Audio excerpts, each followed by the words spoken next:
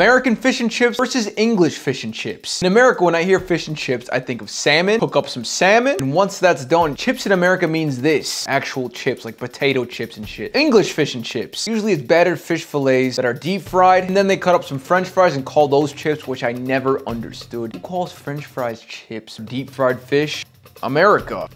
I'm gonna have to go with the American fish and chips, bro.